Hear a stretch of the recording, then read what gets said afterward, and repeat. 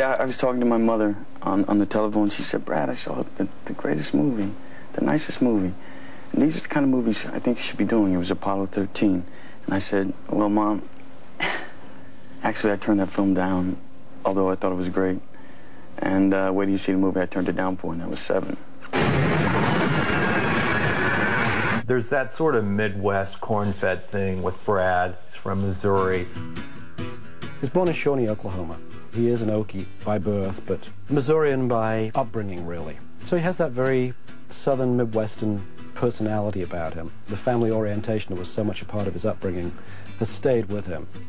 He sang in the choir at church, good Baptist, although his parents actually ended up non-denominational later.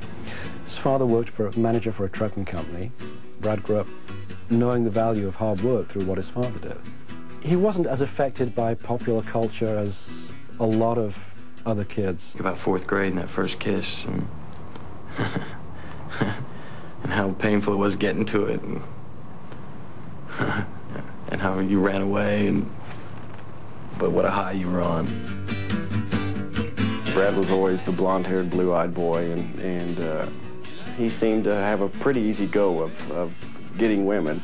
You know, women that I would walk down the hall and see and think, oh gosh, it'd be so neat to have a date with her, or to just stop by her locker and talk to her, and the next day I'd know Brad would have already asked her out and they've gone out on a date.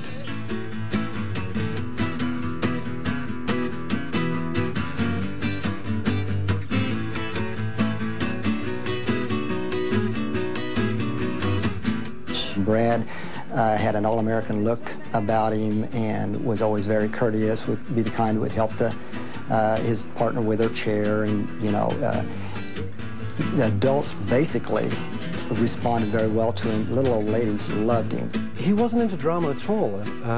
He took part in a few little things, but certainly nothing to indicate he had a passion for it. It was perhaps surprising that he chose to study journalism. Whether he could have had a career as a journalist, we'll never know, because I don't think he really needs to worry about that too much anymore.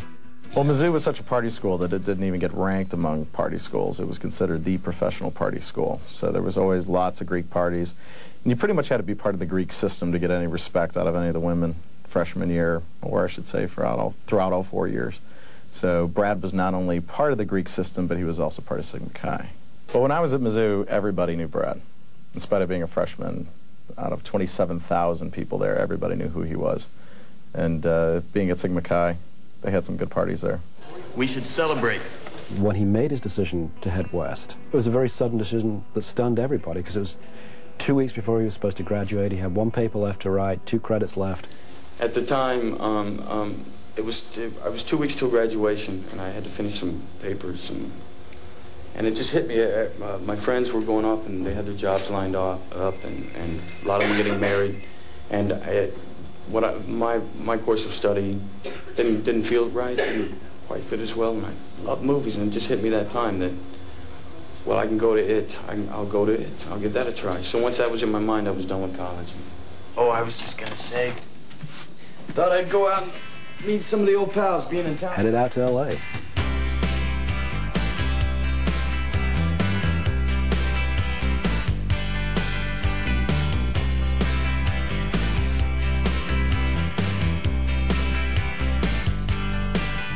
Brad Pitt, in a lot of ways, is the classic Hollywood success story.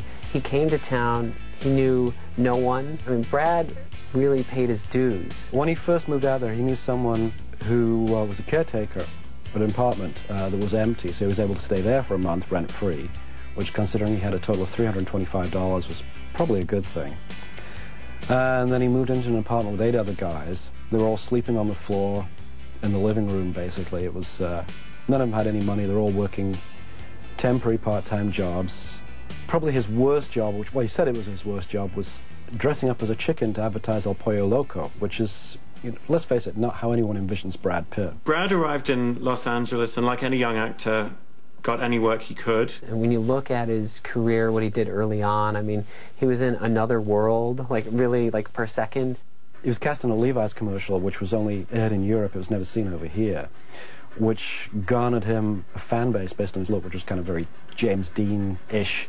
His early TV roles were very much the kind of what they used to call guest spots that any struggling actor has, just hoping to get noticed and just for any kind of break at all. I think probably his first real break was in a series called Glory Days, named really for the Springsteen song. He did make that transition to working actor. He landed a couple of TV movies, a low-budget film. Cutting Class saw him working with someone who'd been, on some level, an inspiration to him, Roddy McDowall, who of course starred in the Planet of the Apes movies. He did a little part on Dallas, and this is, of course, in the 80s, and he was just struggling, scraping by, trying to make a living, and it's really astonishing that that guy who ended up singing in Thelma and Louise, he just sort of, everyone was like, where's he been? It was like, well, he's been like working at the restaurant, probably serving you, that's where he's been. In those early days on television, he played younger than his age. He looked younger than his age, obviously, to be able to make it convincing. He's always played younger than his real age, and his looks have helped him play younger. It's been about 15 years that Brad Pitt has been the big star that he is. And I think that he really, if you talk to people who've known him, he's still a really good guy, very charming. He cares about his friends deeply. And he lives a very, clean lifestyle. He hasn't had to go to rehab.